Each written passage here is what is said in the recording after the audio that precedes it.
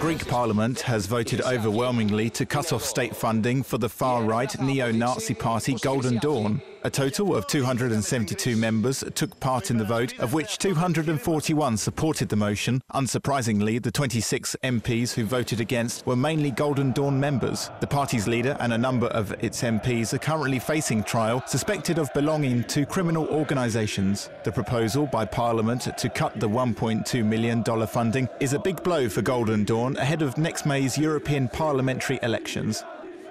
Under old rules, all parties elected to the Greek parliament were entitled to state support. In a bid to crack down on the party, though, MPs voted to introduce a law to stop payments to political parties if its leader or at least one-fifth of its MPs are charged with being members of a criminal organisation. Some of the charges include murder, attempted murder and carrying out explosions. Under Greece's constitution, political parties cannot be banned outright.